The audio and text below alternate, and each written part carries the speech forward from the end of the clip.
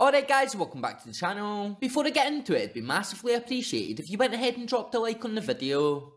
Cheers. So with plenty time left in the transfer window this summer, Philippe Clement will be hoping that he can add another 1 or 2 players to the current team, making us stronger going into a fresh campaign. So according to ibroxnews.com, Rangers are now leading the race to sign Hearts striker Lawrence Shankland, despite Celtic now showing interest in him. The website reported that Celtic are looking for alternatives to Norwich City's Adam Ida, and are ready to potentially try and hijack Philippe Clement's move for him. However, it would seem that we are still in the pole position to sign the striker who did score 31 goals last campaign. Shankland's contract with Hearts does run out next year, with the striker understood to want a new challenge in his football career. We have been linked with him for a while now, and these links don't seem to be going anywhere anytime soon. It would be a big mistake if we do let Shankland slip through the net, considering it's being said that we could secure him for less than 4 million, and with his current deal set to expire and wanting a new challenge. He will surely be set to leave Hearts come the end of the upcoming campaign, and Hearts will end up losing him for free if that does happen. So what do you guys think then? I've actually said it multiple times now on this channel, and I will say it again right now. If we don't go ahead and sign him, then we have missed out on a massive opportunity this summer. Obviously teams will be chasing his signature, so it's no surprise that Celtic also want to sign him. But if Shankland had to pick between the 2 clubs to go ahead and sign for, then I would imagine that he would sign for us, and it would be a great bit of business, especially with his experience and ability. But let me know what you guys think down in the comments, and subscribe for daily videos.